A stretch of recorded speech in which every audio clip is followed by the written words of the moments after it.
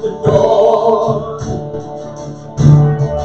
Where was to be when the Lord took a breath, when he said, I was my baby land.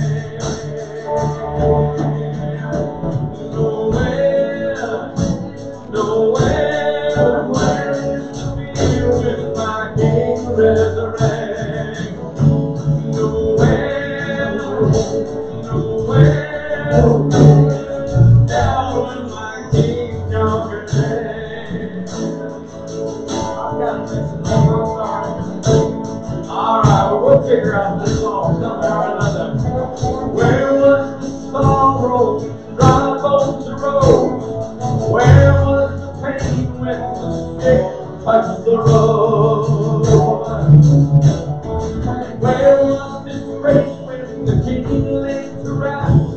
The stronghold of sin, neither great thing was there.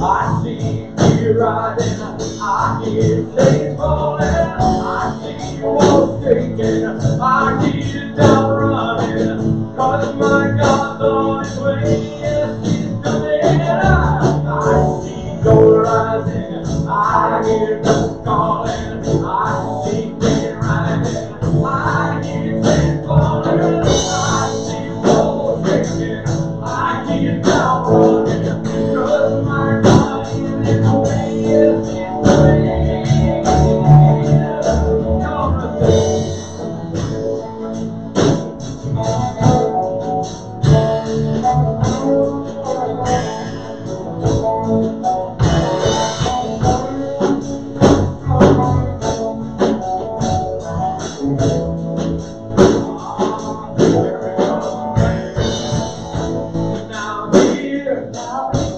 Now here, presence of things disappears.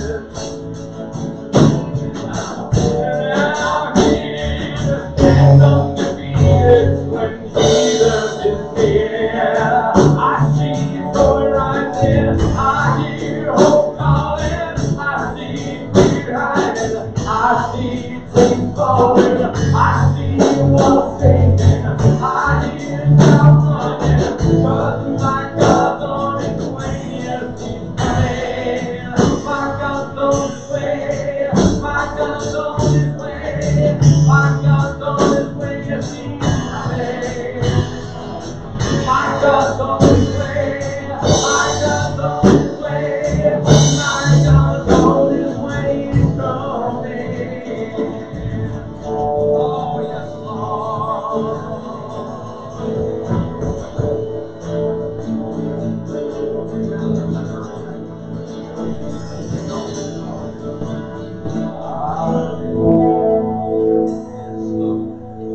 And love, oh God, slave Jesus, oh, it's displayed for all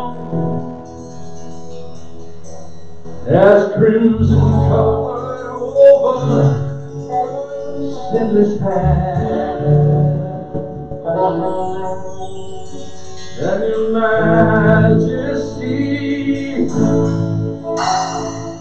of all to see, in raging storm and quiet cloudless day. Beautiful Jesus, beautiful Savior,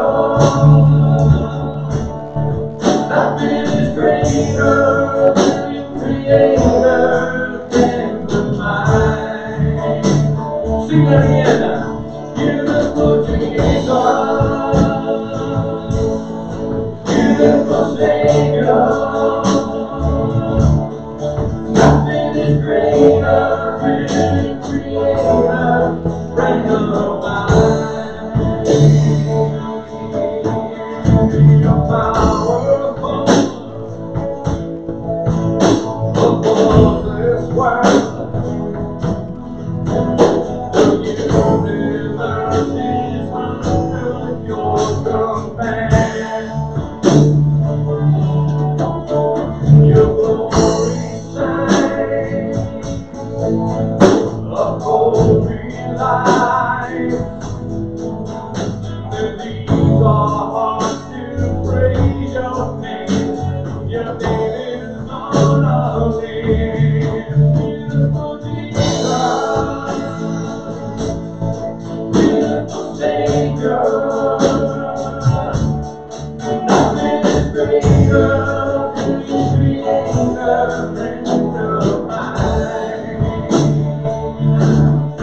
Perfect in power, matchless in glory. Nothing is greater than the Creator, friend of mine. Well, I will sing, my heart will ring, praises to your holy King. My lips will sing, my heart will ring, praises to your holy King. My lips will sing, my heart will ring, praises to your holy King. My lips will sing, my heart will ring, praises to your holy King.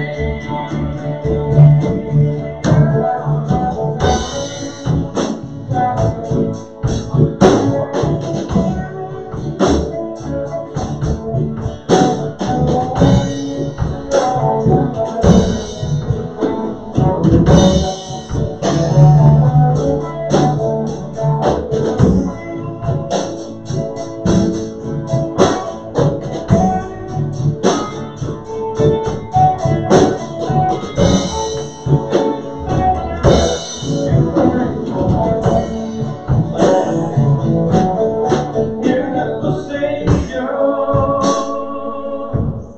nothing is greater, beautiful Savior, sorry. Nothing is greater than your Creator, friend of mine. Perfect in power, righteous in glory. Nothing is greater than your Creator. Nothing is greater than your Creator. Nothing is greater than your Creator, friend of mine.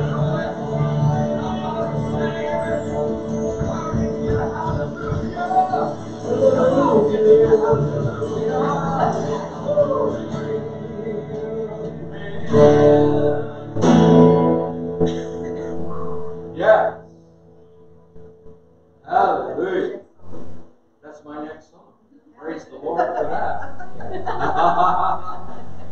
Woo, hallelujah. All right.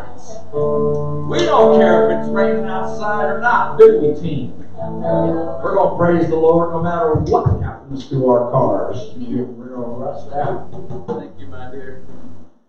Woo! All right. Hallelujah. It's good to see everybody this morning. Amen. Amen. Hey, Rick, there's a fan back there. Any chance you could put it in the middle of the room and turn that thing on full blast? Amen. Woo! If it'll reach. All right. It's nice to be in the house of the Lord today. Amen. Amen. We're gonna have communion this morning. This is the first Sunday of the month. We have communion on the first Sunday of each month, and I'm going to share with you a lot out of the Scripture I'm going to read the whole backstory of that night, which is found in the book of John. I read it over and over this week. Of course, it has to do with communion, of course, and there's some points we're going to make along the way. And we're going to worship. We're going to worship. Amen. What we just did was called praising. When you praise the Lord in a band, you're allowed to make mistakes. Forget how to do some. Go ahead and laugh, people. Now, come on, give me a smile. There it is. I'm bored. Give me a smile, brother. You want to come sing with us? No. You want a tambourine? No. All right. When we come to our time of worship, though, we're just going to kind of hunker down and bring down the lights, and we're going to worship God. Amen. We'll do that in a few minutes. We've got a couple more songs. Today's going to be more of a musical day, actually, than a sermonating day. I did write a sermon, by the way, but the Lord told me to worship Him today. Amen. I saw a video last night from John Bevere. Who has heard of John Bevere? John Bevere. He wrote an allegory called Affable. Affable. Affable. It's amazing. You know what an allegory is? It's a fictional story with a real truth behind it. It's kind of like a parable. So John Bevere was on, I forget the name of the program, Sid Roth. Something like that anyway. Yeah, you remember that? Yeah. John Bevere was talking about, the fact that he's been doing ministry for about 40 years, and he's seen the reverence to Almighty God has just gone out the window. And here we are, a little church, 20 people. Well, there's 40 of us now, I guess. We have our traditional service and our contemporary. And here we are. We're reverencing God. I don't think we have to make up for all the folks that aren't, but we're going to reverence God this morning. Amen. Are you with me now? Raise your hand if it's an amen. Amen. All right. Amen.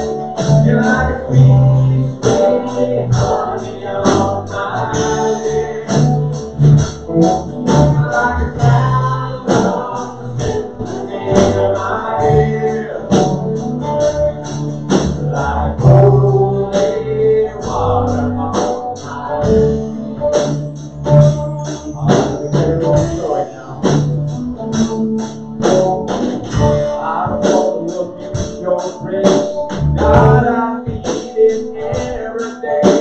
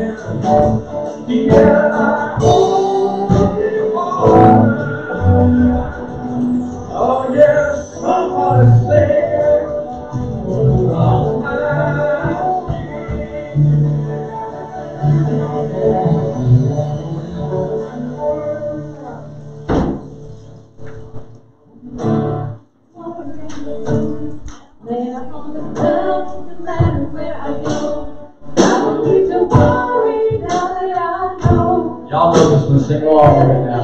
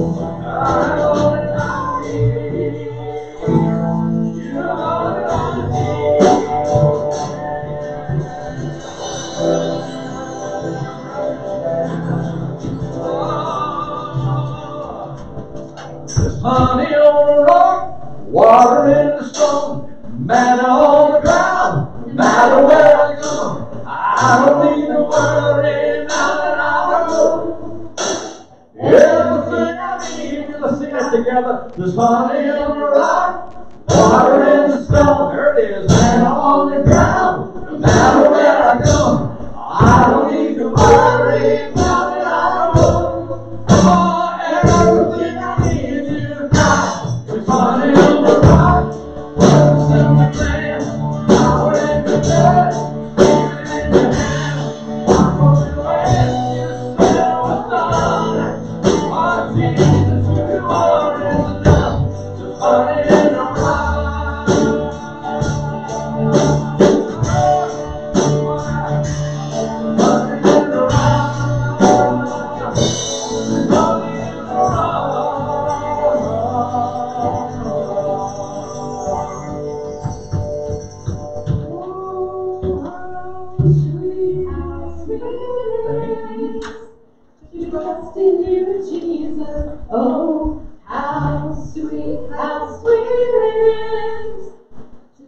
trust in you, Jesus.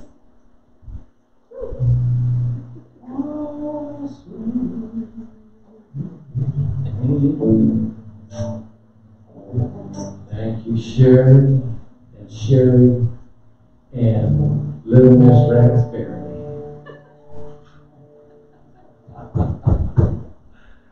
Amen. Hallelujah. I'm going to change my guitar. Amen. Let's prepare our hearts to worship. I'm going to ask that Chip might kind of bring us into a time of worship with the word of prayer. Amen. Thank you, Pastor Chip, back there. Can you hear me? Yes. Hallelujah. Father, we're so grateful. And Father, I know there's a day coming soon when you're going to be anointed soon. Lord, I can only imagine the procession of the angels that are going to be holding the village. We walk through this. And Lord, we're going to kneel at you and we're going to sing. You give our lives. You are the King. The King everlasting. Lord, I'd like you to move this Father. Lord, just let the Holy Spirit come and anoint on all of us. Father, that we can put away the things of our daily lives, Father, and just focus on you. Lord, the peace that you can bring into our hearts and our lives. Jesus, I know you love me. You love me, Father. You love everyone on that earth. Lord, receive. Yes, Jesus.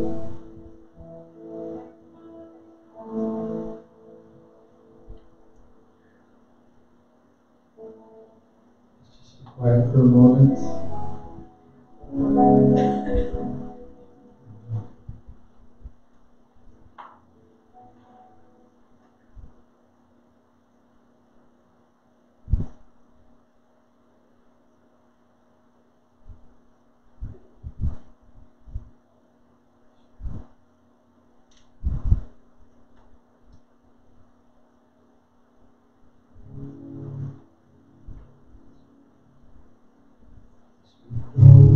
Jesus over you.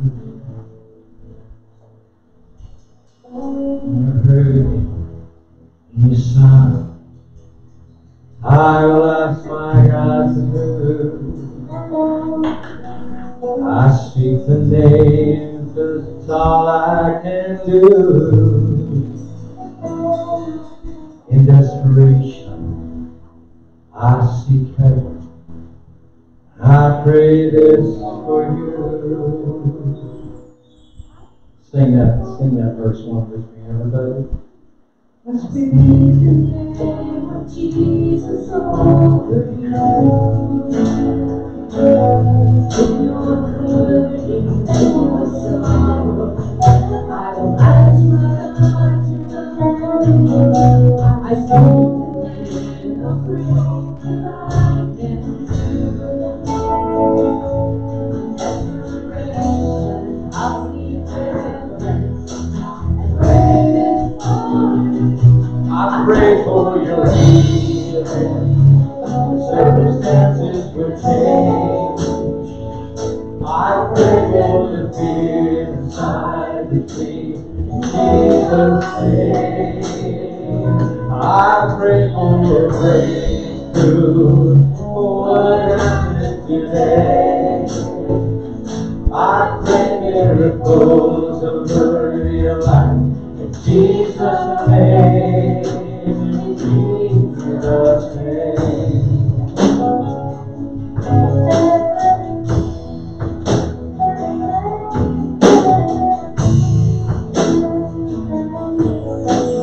In the name of all authority. I speak the name of all authority. In every blessing, every promise, it is faithful to me. I speak the name of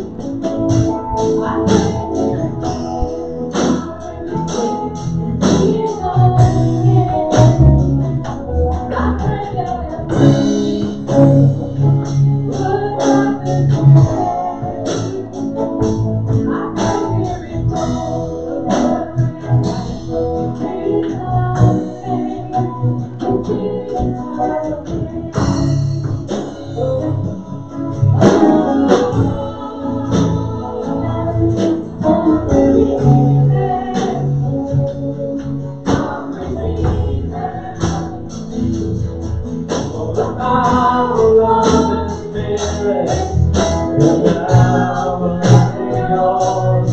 I'm receiving, I'm receiving.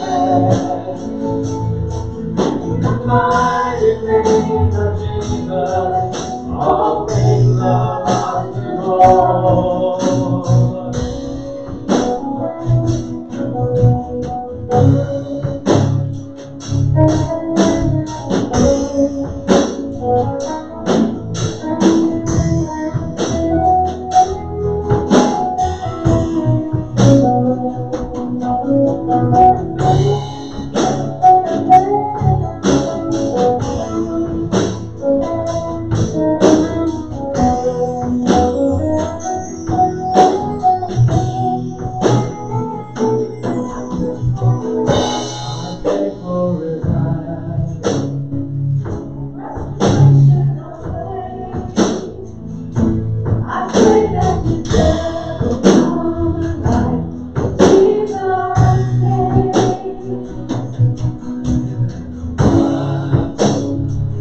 Restoration of faith.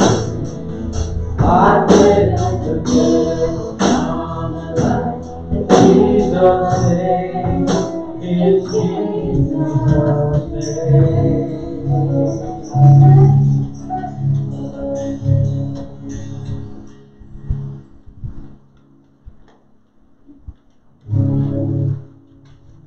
The dark place fills my sky. The faith within my world has run dry. Sing this with me now. The hope I had is fading. The hope I had is fading from my eyes. Your love is unfailing. Your love is what saves me.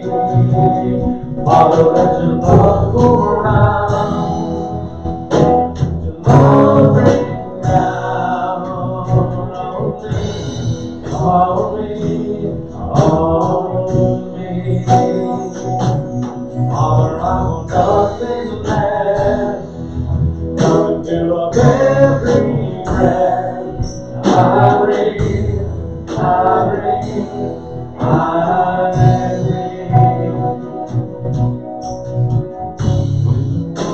Stolen from my sails, when my mind has traveled desperate trails, before I find the strength to cry out, your love is unfailing. Your love is what saves me. Your love is unfailing. Your love is what saves me. Father, let your love pour out. Let your love rain down on me, on me, on me. Father, I want nothing less. Fill up every breath I breathe.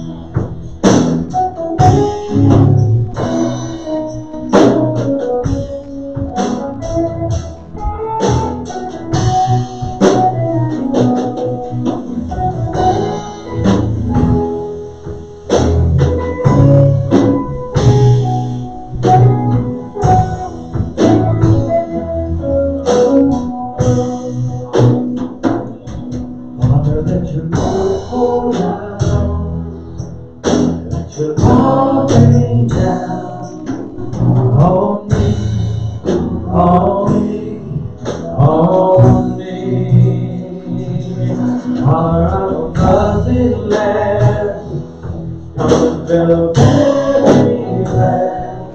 I bring, I bring, I bring, I bring, sing I bring, I bring, I bring, I bring, I bring, I bring, I bring, I bring.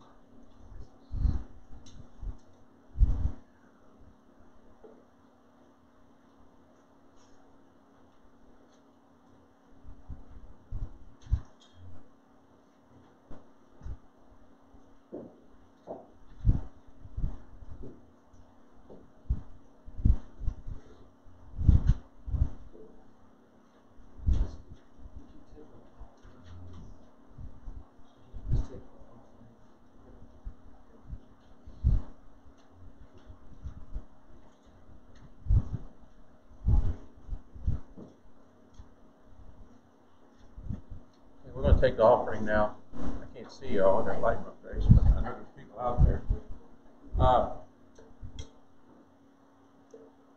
Chad, would you pray for offering, please? Heavenly Father, we ask today that you bless this offering. Use it for the upbuilding of your kingdom. We know that everything that we do for your glory. For the name of Christ, we pray now and forever. Amen. Amen.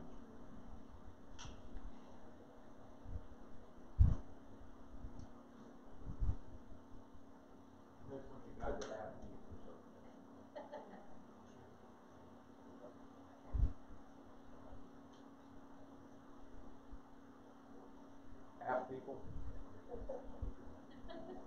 Half people. Get everybody right.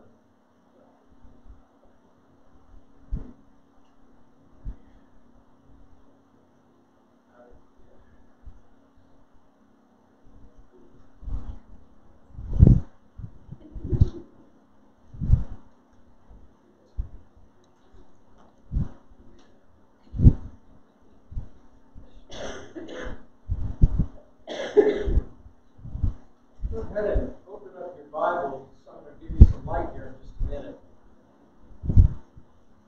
Open up your Bibles to the book of John, 13th chapter.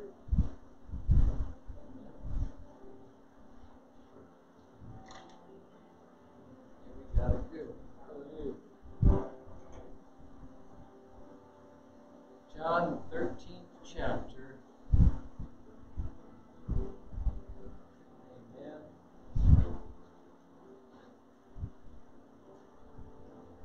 There we are.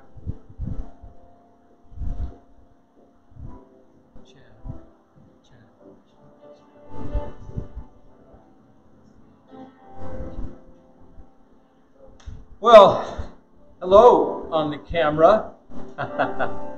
My name is Pastor Bill, and you have found us here at Valley Ministry Center in Vienna, West Virginia. Oh, the pillar lights, sir. Yeah, thank you. These lights right there above Michelle's head. Yeah. We're here in Vienna, West Virginia. Again, we're called Valley Ministry Center. You haven't heard us that name because it's a new name. It's a new day here up on the hill at the end of 17th Avenue in Vienna, West Virginia. And many years ago, there was a church here called Cornerstone Gospel Church. It went on for 25, 30 years, and it began to what's the word I'm looking for here? I can't find a word. I'm going to say that it changed. And And it wasn't long, and a new church started up here called Thrive Worship Center. And many of y'all have heard of us in the Mid-Ohio Valley. And as a matter of fact, many people think that Thrive Worship Center is a alcohol and drug rehabilitation center. And you know what? I would say it is a recovery center. We're all recovering from something. Can I get an amen? If you don't think you're recovering from something, then you need to check in with the Lord because you have a problem with fibbing. Amen? Right. No, we're not an alcohol drug recovery center. We were named Thrive because we believe that the Lord wants us to thrive in our life. And so a couple of months ago, maybe, 4 or 5 months ago, I began praying about the sanctuary next door. There were many things that we had thought about. I began praying and I said, Father God, it would be so wonderful for that sanctuary to be alive again with beautiful music and the grand piano and preaching. And I asked the Lord to bring a pastor that would lead that service. And he did. We didn't advertise. We didn't look for resumes. The Lord did. And on Easter Sunday, we here at Thrive Worship Center, along with the new pastor, Pastor Chad Emmerich, we got together as a group. We renamed the church Valley Ministry Center. And now we have Cornerstone Traditional Service. We gave it that name because to honor those that for all those years had come and been part of building that great ministry. Solomon writes that in everything in life there's a season. It was time for a new season. And so we formed Valley Ministry Center, and at 9:30 in the morning we have our traditional service. I want to invite you to that. And at 10:30 we come into the fellowship hall. There's donuts and coffee, and we chit-chat for a while, and then somewhere about 11:45 we start our contemporary service, which you just heard the music to. Amen. And so I just kind of wanted to give you that wonderful story. I think it's amazing what God is doing here. You know, friends, starting a church is very unusual in this day and age in terms of it thriving. You may not know this, but 6,000 churches a year in the United States of America close down. 2,000 start up. 6,000 close down. Yeah. There's been reports out recently in the news. You've probably seen them. Mainstream media, as a matter of fact, which is kind of interesting. There's been reports out in the news that the 130 million Generation Z, the millennials, Generation X, and now the teenagers coming up under Generation question mark, I don't know what they're calling them, only about 10% of them are actively serving God. They belong to a church. They will look you in the face and say, Jesus Christ is the Lord of my life. I heard an old preacher recently, and he said when he asked somebody questions about their faith, they say, well, I'm saved. And he says, I didn't ask if you're saved.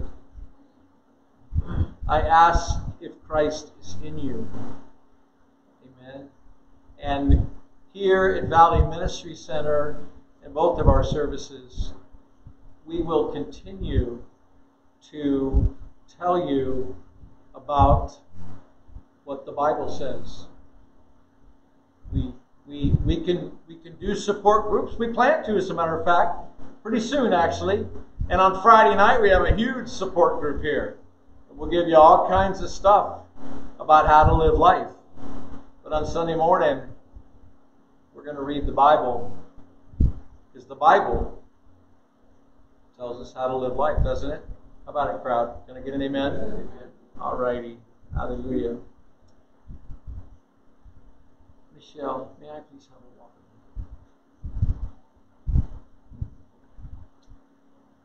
So, you turned to the book of John, didn't you? Turn over to the book of Luke first, please. Luke chapter 22. Hallelujah. Luke chapter 22. Thank you, my dear.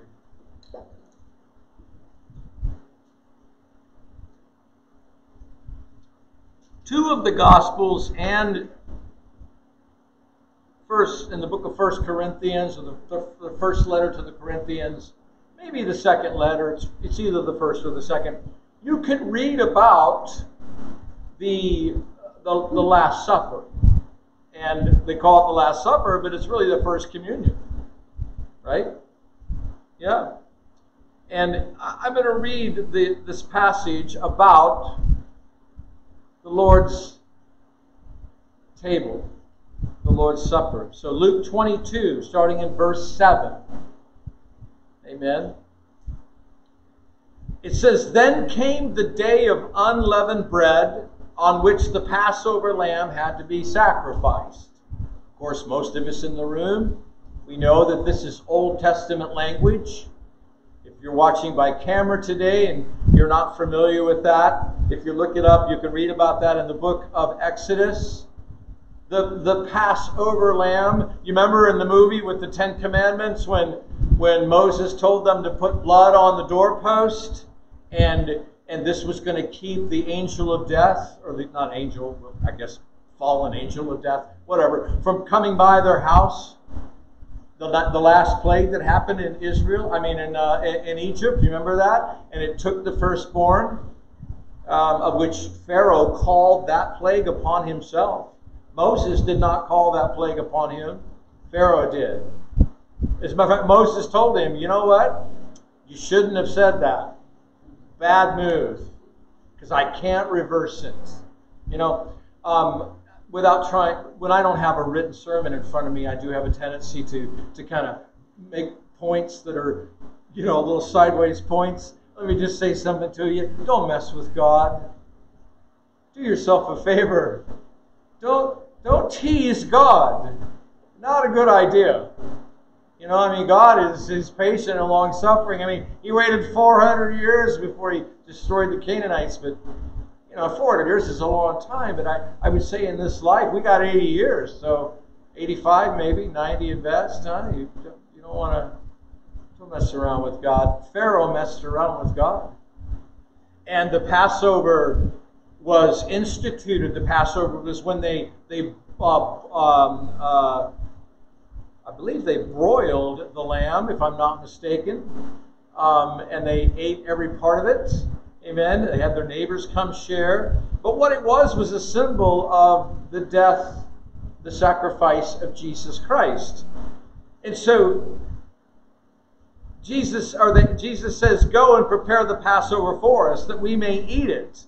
Now, this is the Passover celebration in Jerusalem. There are thousands of people in Jerusalem. It's a big deal. Probably the biggest festival. There's many festivals, but probably the biggest one. And they said to him, "Where will you have us prepare it?" And he said to them, "Behold, when you have entered the city, a man carrying a jar of water will meet you. Follow him into the house that he enters, and tell the master of the house, 'The teacher says to you.'" So the person that owned the house knew Jesus. He was referred to as the teacher. He says to you, "Where is the guest room where I may eat the Passover with my disciples?" Okay? And he will show you a large upper room furnished, and prepare it there. So the disciples did exactly what Jesus told them to do. And it says, and they went out and they found it just as he had told them, and they prepared the Passover. Jesus is preparing us. He says, go find the room. Get it ready. Get things prepared. Amen. Because we know that one day, in the twinkling of an eye, that we are going to be changed. Mortal into immortal. In the twinkling of an eye. Amen. Amen. And so in verse 14 it says that when the hour came, he reclined at table and the apostles with him, and he said to them, I have earnestly desired to eat this Passover with you before I suffer. Now understand that most of them still didn't understand that Jesus was about to be crucified.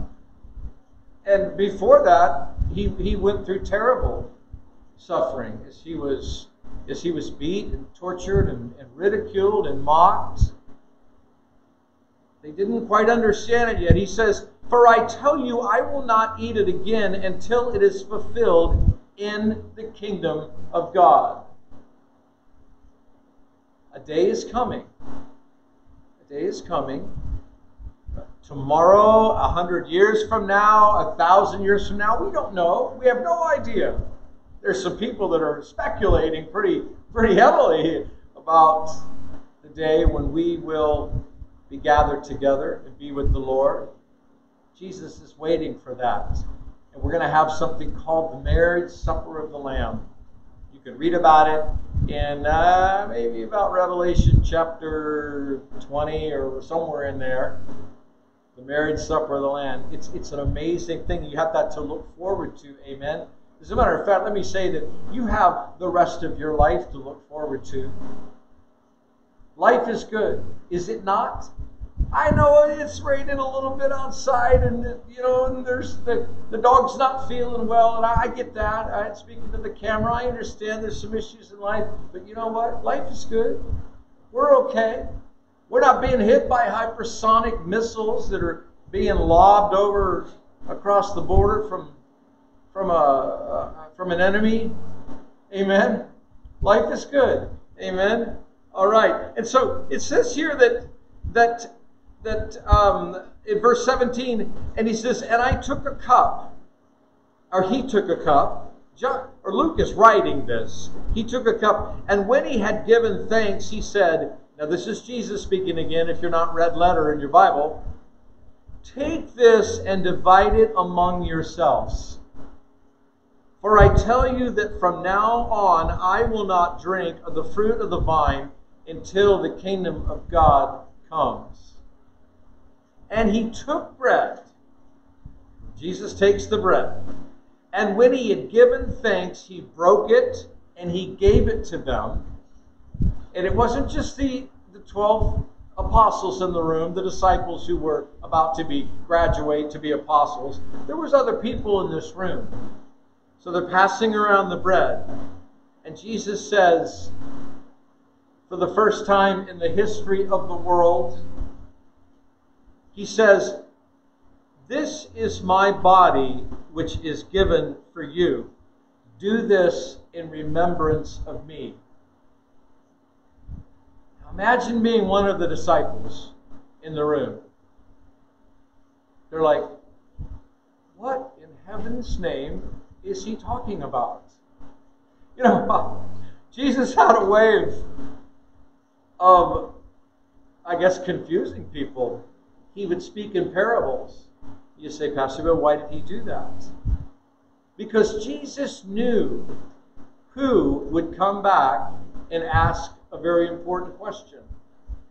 What in the world are you talking about, Jesus? We don't get it. Those are the people that Jesus was looking for. Jesus knew that most of the crowds, there was 100 people in the crowd, he would share a parable, after they ate the fish and so forth, and their belly was full, off they'd go. But there'd be 8 or 10 or 12, 15 people that would come back and say, Jesus, what did that mean? Everybody pat yourself on the back. You are those people. Did you know that? I mean, isn't that why you come to church? Because you want to know more? I hope you don't come here to church just to make friends and network and eat donuts. There's not enough of us to network. So. Yeah. We want to know, Jesus, what do you mean? What did you mean? You just said to eat your body? You can't do that. Jesus explains later on. We'll come back to that. In verse 20, and then Jesus says, and likewise the cup after they had eaten the bread. And he says, this cup that is poured out for you is the new covenant of my blood. What does this mean? A new covenant. What's a covenant? A covenant is a deal that God makes with us. It's something that is between us and God. There are unconditional covenants and there are conditional covenants. Amen? It's like God said to Abraham, I'm going to make you the father of many nations. Bless them. That was an unconditional covenant. God might say to someone else in the scripture, if you do this, I will do that. Right? A conditional covenant. In other words, we're part of that process. But if we do not do our part, God doesn't have to do his part. This that he wrote here, or that he spoke here, was an unconditional covenant, because the blood of Christ, as we hear about, we sing about, and we learn about, is that which is efficacious for the complete propitiation and expiation, the removal of the wrath of God, the removal of the sin debt of mankind. If you're watching my camera this morning and you're saying, Bill, you lost me, hang around. We'll catch up here in just a second. Amen. I'm going to explain this a little more to those at the end as I give a final gospel presentation for salvation. Now I'd like you to turn over now to John 13, where you were before. We're going to move through 3 chapters of the book of John really quickly. There's some things I want to share with you. Amen. John chapter 13. So what we just covered is simply the first communion. The bread, the wine, the body, the blood of Jesus. But there was a whole lot that happened that night, y'all. They didn't just go up there and eat the Passover meal and then Jesus went off to Gethsemane. There was a tremendous amount of information that Jesus gave these guys in the last couple of hours. I mean, we don't know what time it was when Jesus was in the garden praying. You can read the prayer of Jesus in the 17th chapter of John. But Jesus covered a lot. The first thing Jesus did, I'm going to paraphrase most of this. The first thing Jesus did is he washed their feet. Have you ever had your feet washed in a service? I almost did it today. I was going to put towels right here. But the Lord said no. But we're going to do a combined communion service, traditional and contemporary, in the next month or two. And we may have that be part of the service. Y'all, God washed these guys' feet. He put a towel around his waist. He took off his outer coat. He put a towel around his... He got on his knees. You know, it's astounding. Peter, I love Peter. Peter says, Lord, you're not washing my feet. Jesus said, what I am doing, you don't understand.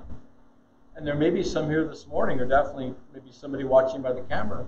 Why in the world would God get on his knees and wash someone's feet? Peter said, you'll never wash my feet. Jesus answered him, if I do not wash you, you have no share with me. In other words, this isn't going to work out. Simon Peter said, okay, Lord, great. Not my feet only, but also my hands and my head. Jesus answered him. He says, you know what? The one who has bathed does not need to wash, Peter. Why did he say that? Peter was clean. He'd been with Jesus 3 years. He had bathed. His heart had been dunked in the water and cleansed. Peter was a follower of Jesus, but his feet were still dirty. Why were his feet dirty? Because they wore sandals. Why are our feet dirty? What are your feet? Besides these things with 5 toes on the end. What are your feet? Our flesh. Yeah. It's our flesh. You say to me, Pastor Bill, you're not going to talk about sin, are you? Yes, I am. Friends, you on the camera, I love you. I truly do, in Christ's name. I don't even know you. Take you out on a date or anything. I'm not buying you dinner, but I love you in Jesus' name, and I'm going to tell you the truth. Listen to me. We are all sinners. Little teeny sins, big giant ones, everything in between. We're all sinners. Jesus says, I don't need to dunk you all the way under the water, Peter, but I do want to wash your feet. But it's not the main reason that Jesus did this. But Peter needed to understand. He said, not all of you are clean, in verse 11. Who was he referring to? Judas. That's right. Do you not understand what I have done to you? You call me teacher and Lord, and you are right, for so I am, Jesus says. And if I then, your Lord and teacher, have washed your feet, you also ought to wash one another's feet. So I'll ask the question again. Have you ever washed somebody's feet? Yeah. You got a child, you wash their little feet. You love them. That's not shocking, is it? Got a grandchild, wash their little feet. Washing another person's feet. In other words, be nice. Be kind to one another. Love one another. When someone slaps you on the right cheek, turn the other cheek and say, come on, bring it. Oh, you're kidding, Pastor Bill. No, I'm not. I'm not very good at that yet. Last time somebody slapped me, I broke them in. I'm just kidding. But that's what Jesus is saying. He's saying, be nice to each other. Love each other. You guys are going to need each other. I can imagine the other stuff that was in the gospel. I mean, every word that happened at these things it's not all written in the Bible. The book of John, at the end of the book, it says if you wrote everything down that Jesus said and did, there'd be so many volumes you couldn't get them in the Library of Congress. You know, Jesus probably said to these guys, I don't know, am I allowed to do this? Kind of add to the story. Jesus probably said to them, you guys are going to need each other because they're going to whoop up on you. And friends, if you don't think you need people now, talking to the camera, if you think you can be alone, first of all, no man is an island. And second of all, things are getting really crazy out there. Yesterday, we're in one of the nicer restaurants in town. It's only about 6 in the evening, and they were out of potatoes and rice. How in the world could a significant restaurant at 6 p.m. on Saturday night be out of potatoes and rice? Can you say food shortage? Or somebody made a really bad mistake in the purchasing department, and I'm kind of doubting that's the case. So Jesus is telling these guys, you got to love one another, you got to be good to one another. Then he talks about in John 13 the betrayal that will happen. You know that he washed Judas's feet? Can you imagine that? He washed his feet and he had communion with him.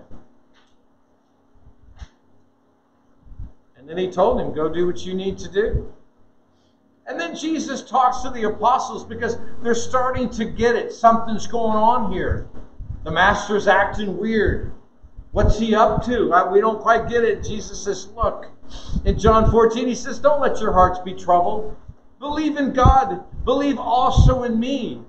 In my Father's house there are many rooms. If we're not so, I would have told you, and I'm going to go prepare a place for you. And if I go and prepare a place for you, I will come again. I will take you to myself. And there, that where I am, you may also be. And you know the way to where I am going. Here he does it again. Thomas, come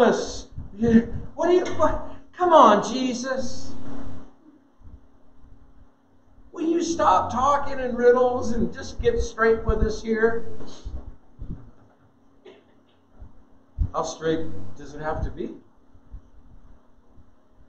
I am the way, the truth, and the life. Don't be troubled. I got to go away, but I'm coming back. And when I come back, I'm going to get you, and I'm going to take you to where I am. Friends, this is called the rapture of the church. It was popularized around 1890 by a preacher or a writer named John Darby, and everybody makes a big deal about it. Oh, it's this, it's that, it's this, it's that. No, it's not. It's that. It says it right there. Jesus, when he's ready, he's going to come and he's going to get us. And he's going to take us to where he is. And I can tell you where Jesus is right now. Would you like to know? Who knows where Jesus is? Somebody shout it out. Huh? He's in heaven. Yeah. He's in heaven. You watching on the camera. Bro, what are you smoking? You don't believe in heaven? What do you believe in? Just ask. Friend, I've been studying this for a long time, over 40 years. And I've looked at this from every angle, up, down, sideways, backwards. I bet you I've got 10,000 hours of time listening to YouTube and preachers and radio. And that guy. No one has been able to convince me yet that this is a fairy tale. And then going on, Jesus promises these guys the Holy Spirit. So he washes their feet. He tells Judas time to go. He wasn't upset with it. He said, go ahead, move on. I know what you're going to do. And then he tells the guys where they're going.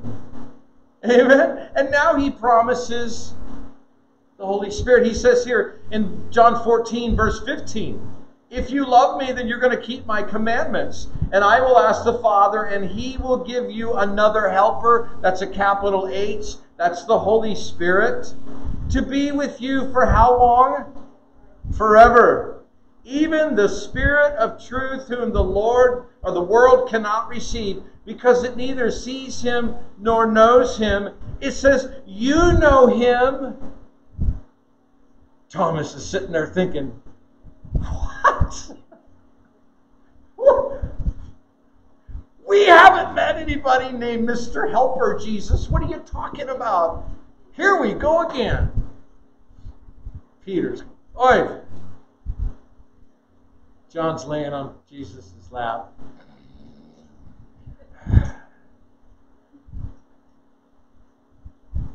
Says it right here. He says, you know him.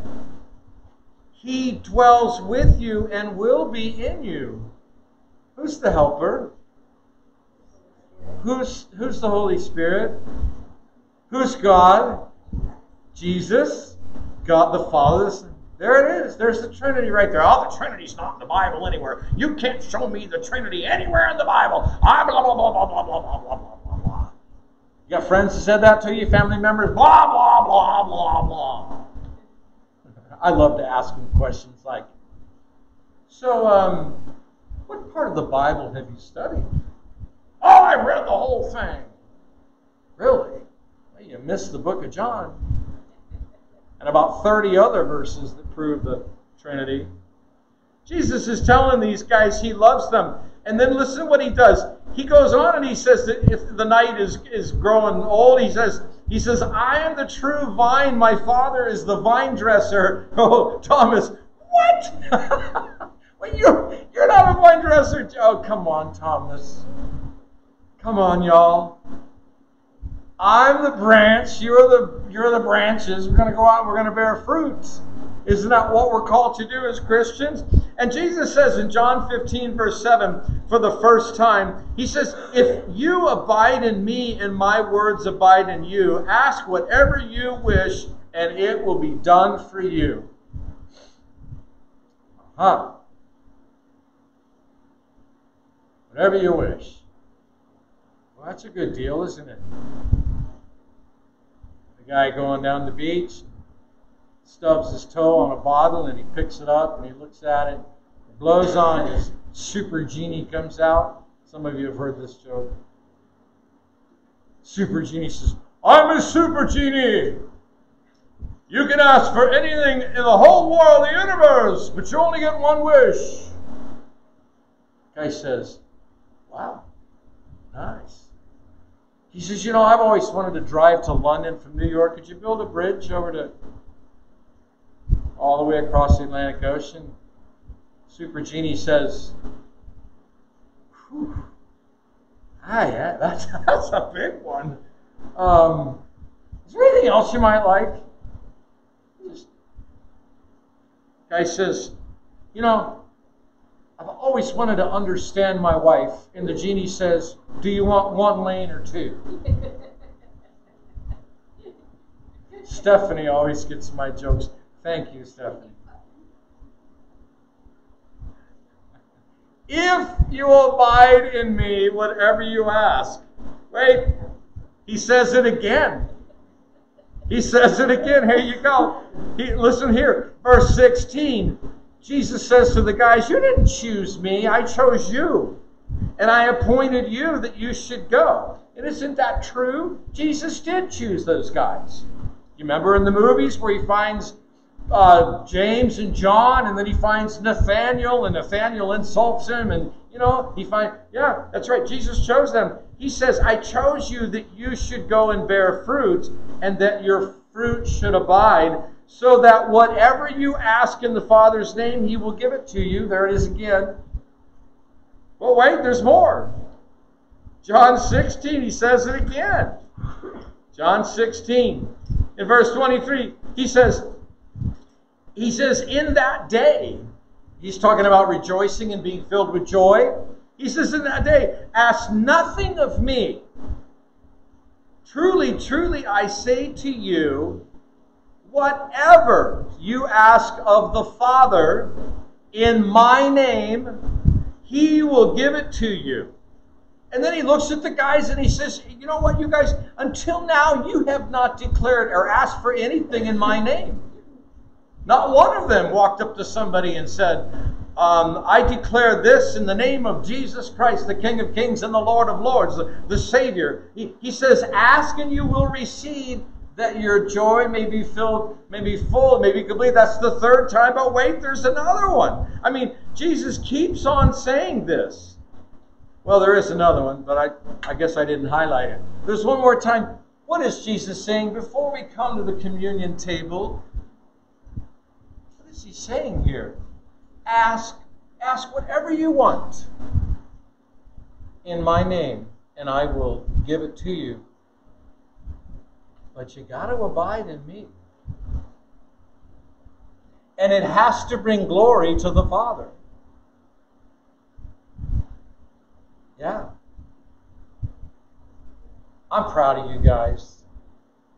All of you. You're probably thinking I'm going to start picking on people that don't go to church.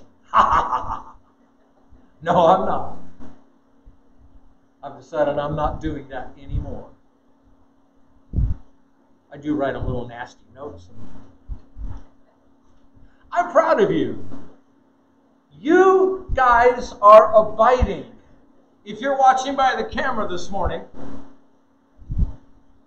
and you have, for some reason, you are unable to get up and go to church, you are abiding.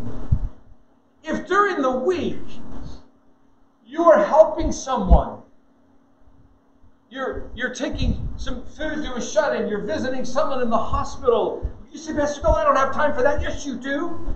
Don't tell me you don't have time for that. You make time. You make time. Yeah, you're helping. What are you doing? Go back to the beginning of the message. What are you doing when you go help somebody? What are you doing, Pastor Rusty? Has to do with feet. You're washing people's feet. You're here at church. Why are you here at church? Because your middle name is Thomas. Stephanie Thomas Thorne. Sherry Thomas. We don't get it. If we all got it, there'd be no reason to come here. And there'd be no reason for you to come here and listen to me. Let me tell you all something that is so true. It is so true. I'm not fibbing one bit. I'm not exaggerating one bit. After the Lord put me down on the ground and ground me into fine powder, He said to me, Bill, you got to quit being an idiot because you are going to teach the Bible. I'm like, what?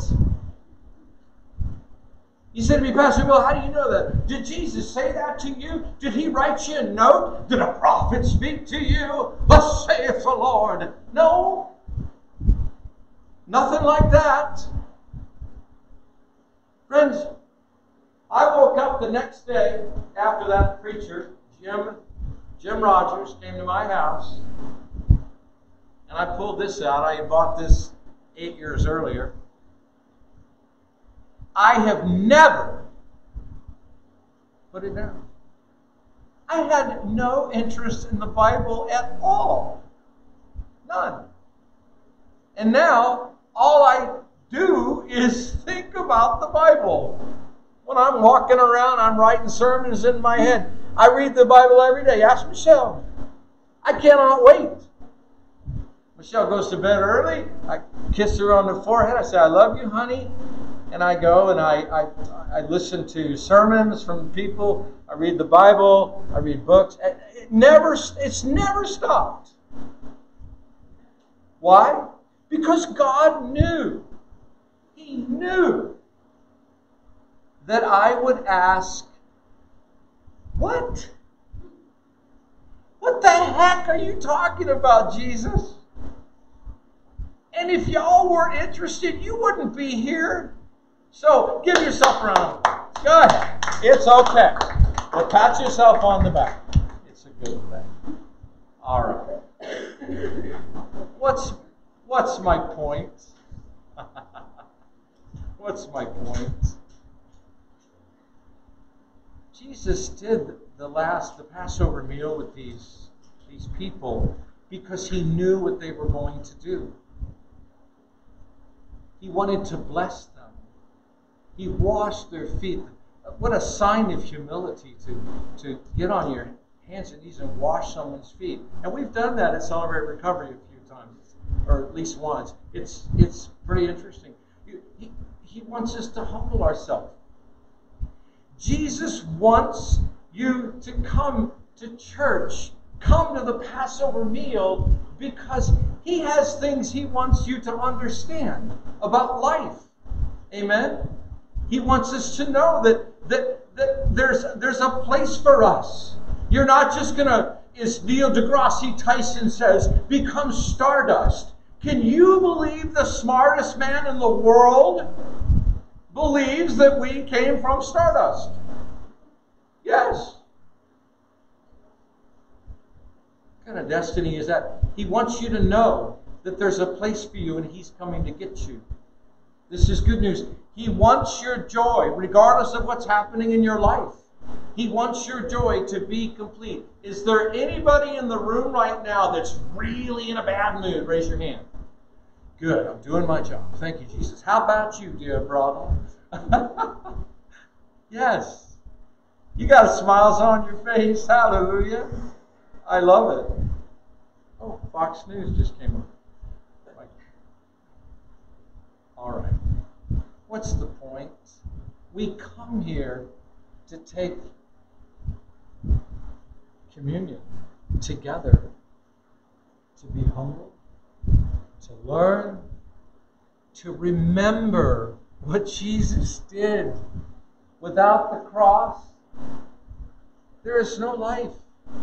We are the most miserable amongst men, as Paul wrote, without the cross. That's why we come and gather. So I'm going to ask the praise team to please come back up on the stage. And we're going to sing one more song. And it's a beautiful song. Mm-hmm. Yep. As a matter of fact, y'all come take one of the little cups. These cups, these are confusing. I struggled with them. I did.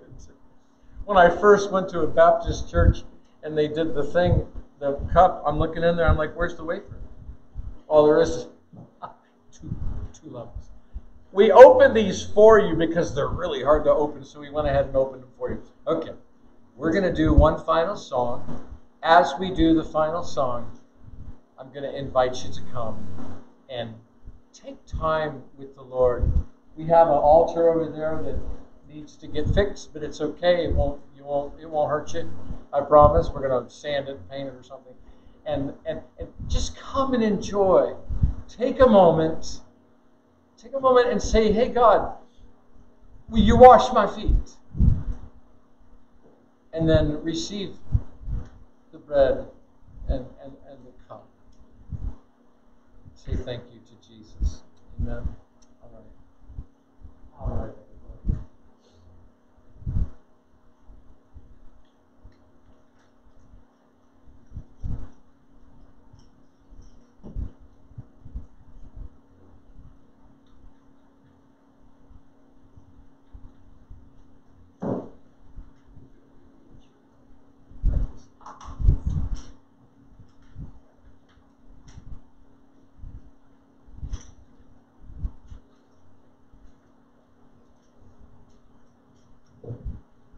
Let's pray together.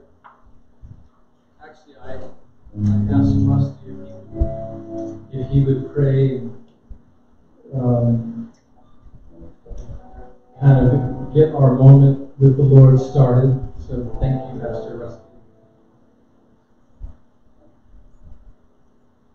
Lord, we come to you this morning, and we're thankful, grateful that you live in us, and that you live through us.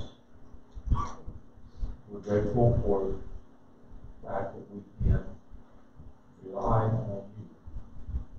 We can worship you,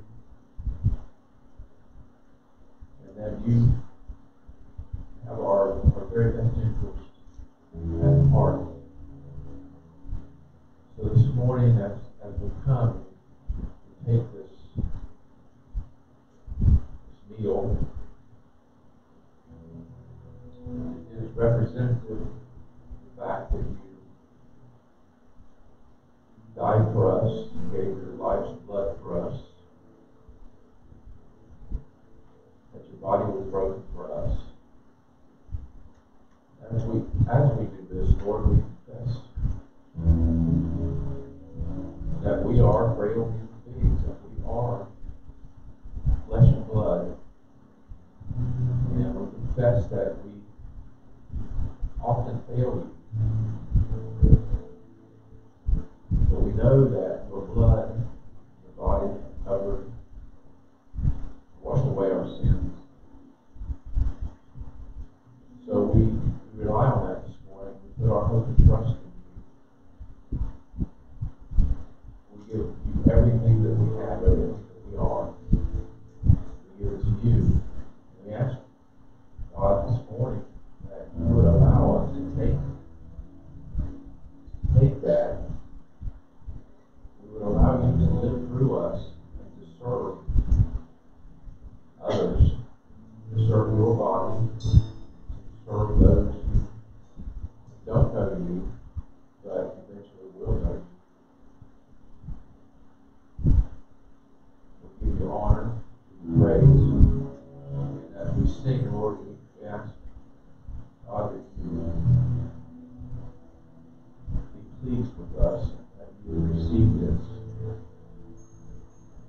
this our blessing, our honor to you. Praise in Jesus' name.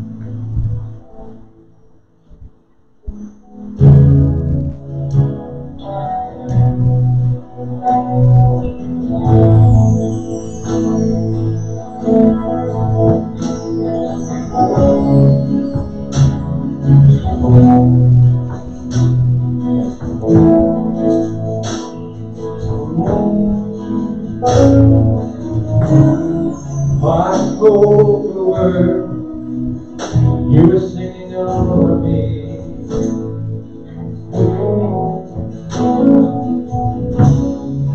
You've been so good to me.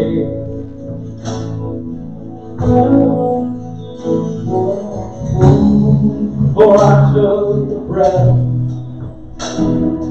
your life in me.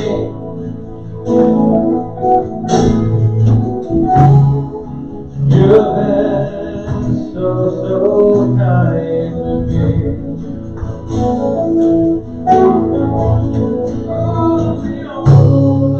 Overwhelming, never-ending, reckless love of God.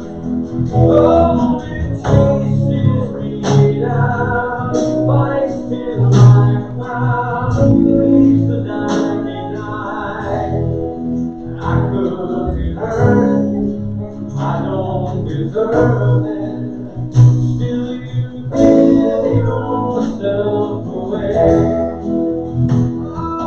Overwhelming, never-ending, reckless love of God.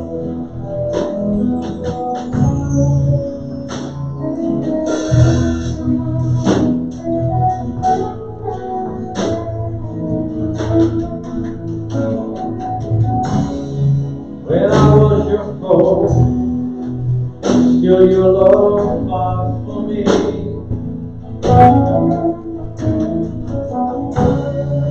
You have been so good to me.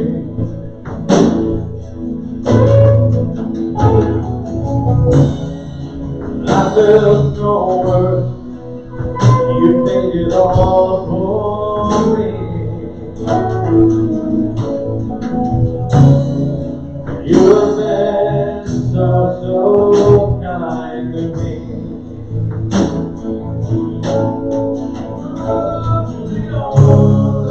Overwhelming, never-ending, reckless love of God. Oh, it chases me down, fights till I'm found, leaves the 99.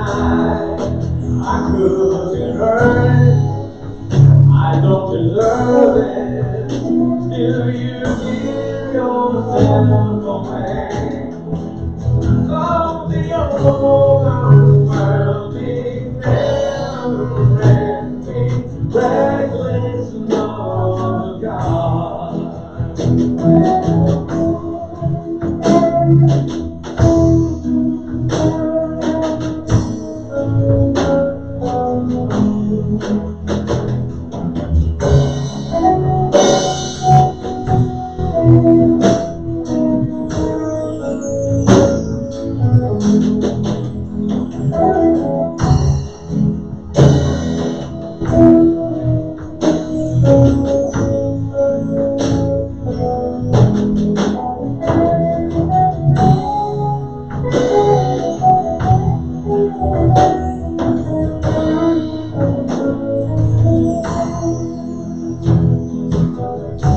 There's no shadow you won't light up, mountain you won't climb up, coming after me. There's no wall you won't kick down, lie your head out, coming after me. Say that with me now. There's no shadow you won't light up, mountain you won't climb up, coming after me. There's no wall you won't kick down, lie you won't set out, coming after me. Overwhelming, never-ending, reckless love of God. Chases me down, fights till I'm found, leaves the 99. I couldn't earn it, I don't deserve it, till you give yourself away. Overwhelming, never-ending, reckless love of God.